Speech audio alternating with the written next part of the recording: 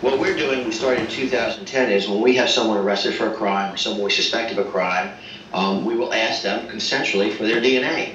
We have about a 94% compliance rate where people give up their DNA. Why they do it, I don't know, but it's the same way, why does someone give us consent to search the trunk of a car when they know they have 7 kilos of cocaine in the back?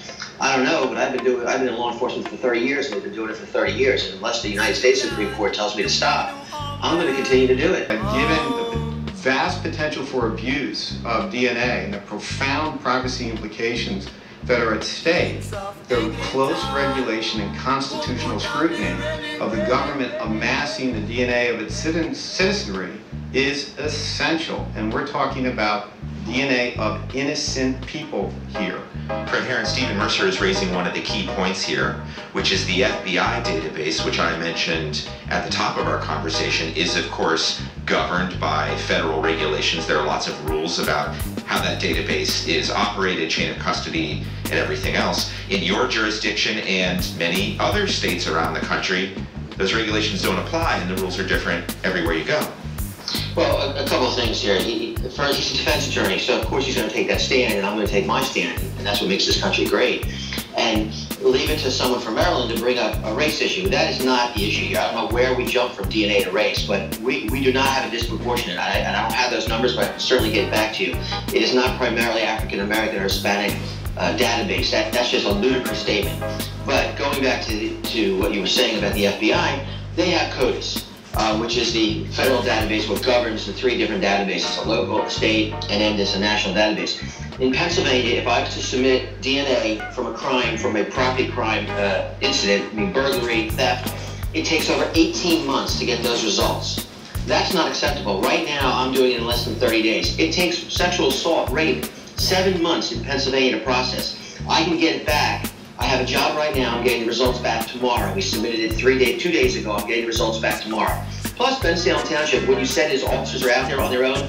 We have strict rules and regulations regarding the collection of DNA. We are state accredited, and we are finishing our national CLIA accreditation, which we should get accredited in November. So it's not a rogue cop out there just like with swab of a Q-tip collecting DNA. So Stephen Mercer, then before we go, can you just comment on my impression that I had when I started reading about this, that if the cops asked me for my DNA and I didn't have to give it, I would be nuts to say yes? Well, yes, absolutely, because what you're not hearing about is the very real risk of misidentification that can occur in these local databanks, which are really, truly the repositories of junk DNA.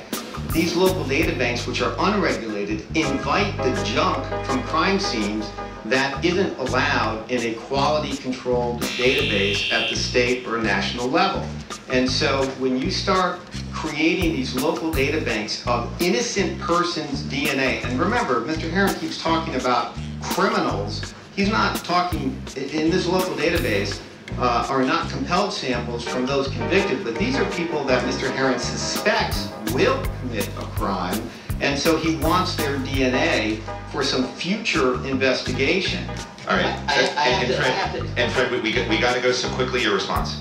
I said in the beginning, these are all ASCLD certified. They have the same compliance with the FBI quality assurance standards in forensic testing of DNA. They're not rogue labs. Junk DNA is an old term. All that is we're not looking to see if you have genetic disabilities and medical conditions. We're looking to identify you as an individual that had possibly committed that crime. It's not some lab that just opened up around the corner next to a bodega. That's a ridiculous assertion. He knows better than that.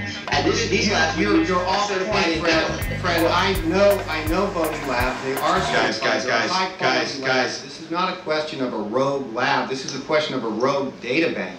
You can put in your databank what you can't put in the national databank. It absolutely is. You can put into your forensic unknown index at the local level samples that you cannot put in the national level, and you know that, and don't deny it. You're comparing apples to oranges now. And the other thing that we didn't talk about is we don't use the DNA as the get-all. We also, after we bring these people in, they confess to the crime. It's just a pointer for us. It's not the end-all where we go put handcuffs after we get the DNA results back. But this is not a 10-minute conversation. That's the problem. Okay. Well, you're right about that. Yeah. All right.